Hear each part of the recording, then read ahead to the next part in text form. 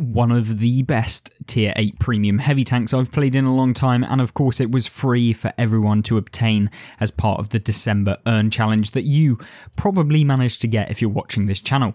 This of course is the very fast French heavy tank that can go 40 kilometers an hour forward. It has loads of beneficial advantages, and today we're going to look into each of these and showcase how you can play this tank and really make the best of it. In terms of kitting out this tank correctly, we went with advanced optics to be able to spot opponents, we went with advanced loader to be able to increase that loading time and have better DPM, and of course gun stabilizer to make sure that we're hitting our opponents effectively. Of course you could have slight changes, but this is the one we went with. Of course we then had food consumable to just boost up the tank in every single regard. With all of that out the way, let's look at how this tank can actually play in game. Our first gameplay that we're going to be checking out in today's video is on Highway, and this is a map that I feel like a lot of players when they're playing heavy tanks get completely wrong, and they end up taking their tank, they're just camping up by this bridge over here, and we're going to show how you can be aggressive in the game and still pull out results that you'll probably want to be seeing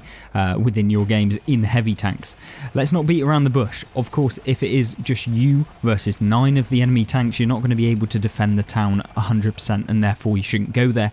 But if you can, and you have some support that you can feel like you can make up at least a valiant defense where, yeah, you may get taken out at the end of it, but you can still then deal enough damage to the enemy team and make better trades than they've actually dealt damage to you, and therefore you can win your games much better within this tank. And of course, the key thing with this tank is that you don't want to be angling just completely straight away. So you don't want to angle, because then it exposes those kind of flat bits on the front of the tank, which can then become basically, well, they're angled to begin with, then they become flat, and therefore you can get penned in them if anyone knows that. And of course you then don't want to just be straight on, because often people can find that big chunky lower plate that you have in these French heavy tanks, and therefore they'll put just a round straight into that instead. So you need to kind of wiggle your frontal armor as you're kind of looking towards people, and that's the key thing about these tanks. Of course you could see me there, I just turned slightly. If you could have gone back and had a look at the angle of my tank in the bottom left hand corner, you can see I'm always kind of turning and moving and wiggling the hull armor just to make it a little bit more difficult for the opponent to be able to pen me, and that's what you have to do in the French heavies. You can't just be sat there at the same angle trying to remain unpennable, because it just doesn't happen, especially if you're coming up against tanks like the T-34 that have ridiculous, and I mean ridiculous, penetration for a tank at tier 8, especially a heavy at that. Obviously we can snap shots with this tank because we have really good accuracy actually for a heavy tank with only 300 alpha. That's probably why, and this is where we can really push forward and use the DPM that this tank gets to be able to have some good shots. Obviously that was quite a lucky one, didn't get any damage from it, but we did track him and therefore got some assistance damage, and these are the sort of things that you want to be doing in your games. What we do notice here, you can shoot through buildings, or not buildings, but destructible objects. So a wall, you know, you've got a tank, it's going to go through a wall.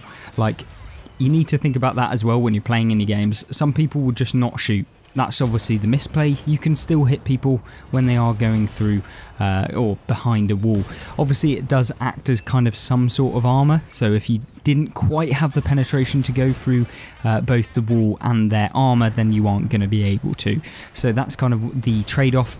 You can still go through them, and when we've got AP rounds that have fairly nice penetration, that's not really a problem with this tank. Obviously you're seeing me fire at the Object 777, the weak point of that tank being that big lower plate, and you just see me side scraping off the corner of this building, because we don't have to be exposed 90% of the time. You know, I can pull forward and just show them the bit of the armor that they aren't going to be able to penetrate, which is obviously that really angled side of our tank.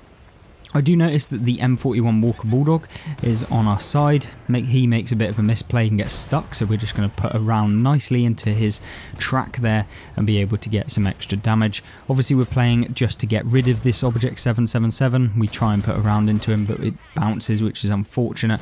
And then we get hit by the T-34, who's kind of not necessarily snuck up, but he has got behind us. And now we have to either deal with him or deal with that M41 Walker Bulldog, because we've only got 900 hit points, and if we don't deal with one side, we're then going to get sausage sandwich. So when you're in your heavy tanks and you're trying to decide what you need to do, you need to get rid of one of the flanking sides, because obviously the best part of your tank is the frontal armour, and therefore you need to be ensuring that your frontal armour is towards the opponents at all times. And what you will see here is we know that the Walker Bulldog was there. Don't know why he's still there. He manages to miss us, which is nice, but we do have now the T-34 who manages to pen us there, auto-aiming by the looks of it, and then we're just going to auto-aim because, yeah, we have pretty good penetration and we're not going to be able to get penned that reliably. And what you see me do here is kind of bait the M41 into thinking that we're then going to push super aggressively. We're now going to turn, and obviously he didn't really think that he was going to be able to get round us, or at least I would have hoped he didn't think that he was going to be able to get round us, because we can just back up against the wall and we'll put another round quite nicely into his tank, and therefore we've won the city now. And I guess you don't really need to see the rest of this replay. We're going to skip forward to the end bit of the game, but you can see what right here before we leave is before you go round a corner, always try and side scrape, because if you just go round the corner, you could potentially take a hit and therefore it's going to end up badly for you. So make sure that you're doing that as just an extra bit. Let's skip forward to the end of the battle where we see the post-battle results screen. So here we go with the victory screen. 3,783 damage. We did manage to get a nice chunky profit as well, 101,000 silver. We came top, obviously, with a damage result like that. We managed to secure the town and win the game for our team, or at least helped to win the game, at least for the most part. And of course we did get a mastery badge with this result, so that was always a good benefit for us. And let's have a look at how we can defend on another map using this tank and using the key things about it. The next map is Lakeville, and this is a map that is obviously come into the game not that long ago as part of the most recent new update in World of Tanks console, and so I guess we can showcase one thing that you can do on this map to secure victories really easy when maybe you just didn't realise that you can do that, and you can be super aggressive at the end of the game to defend your base, and that is what we're going to showcase in this one. Obviously I'm going to showcase a spot as well that you can take at the early stage of the battle to secure some early damage for pretty much free, as long as you don't get blind fired, so that is coming up very quickly. And as you're getting through the game, if you're going to commit into the town area, you have to commit early, so you have to go now. Now is the time where the enemy team aren't going to be able to get through the middle of the map and be able to spot you, to be able to get some damage on you. I see a lot of people delaying their kind of movement into the town, and if you do that, you see where that IS-6 is. That's a heavy tank. Medium tanks will get a lot further, a lot quicker, and therefore be able to spot you as you cross, and then you're taking a lot of damage in the side as you try and make your way over to where we are now. Obviously what I'm talking about, those spot early on in the game, is here, or similar sort of area. You can get damage on people that are crossing on the enemy side and maybe didn't take the words or the advice of some players within the game, some people that have played Lakeville a little bit more, and that is just making sure that you get yourself across quick enough so that you don't then just get taken out. Like you can see us putting damage into the IS-6s and obviously trying to put damage into anyone else that's crossing. Now you'll notice as well that in this game we've seen that there are a few heavy tanks into the right hand corner. I'm seeing that there's quite a lot of our teammates over there, so we don't need to be super aggressive to go into the town. I'm kind of waiting to see what happens on both of the flanks. Are we going to win the town area and therefore I don't really need to progress into there, or are we going to lose the town area and therefore I need to help them out and then make a decision as to what I'm going to do in the later stage of the battle? So you can see it's kind of thinking about how your team is going to play out, and therefore you can make your informed decisions. It's not always best to just commit 100% into one flank, that maybe you could have been positioned better elsewhere, and it's about positioning as well within World of Tanks to have those really good games. But obviously with a heavy tank / medium tank like this, I mean, I say it's a heavy, it has armour of a heavy tank, it has mobility of somewhat a very fast heavy tank, but yeah, it has the accuracy of a medium tank and the alpha of a medium tank, kind of getting you into this kind of hybrid mindset, I guess, with it. We've got 1189 damage, which is fairly mediocre, to be honest with you, for a heavy tank, but we kind of can pick that up very quickly, and with a reload of about 7 seconds you can dish out that damage quite nicely. And you're seeing me aim for the T28 HTC's weak point, which is of course the other free tank that was available during December, and let me just say I think that this is the better tank of the two, although the T28 HTC does get preferential matchmaking, so that kind of boosts that tank slightly further up. Obviously 1750 damage is no awful result, and I could die right now and still have a good game, but what we're going to do now is push aggressively. I know it sounds very stupid to be able to push into the enemy 4 tanks that are left alive on my own pretty much, because we only have a heavy tank that is on very low hit points. It wouldn't necessarily be a good idea in the majority of games that you'd be playing on these kind of maps, but with Lakeville it's super easy to defend the cap circle because it's basically an open field where they have to push across it, and if you can get there early enough you can get some early damage. You can then stop them from advancing, you then force them back away from the cap circle, or alternatively if they're trying to just cap in the cap circle, they're not going to be able to do that very effectively.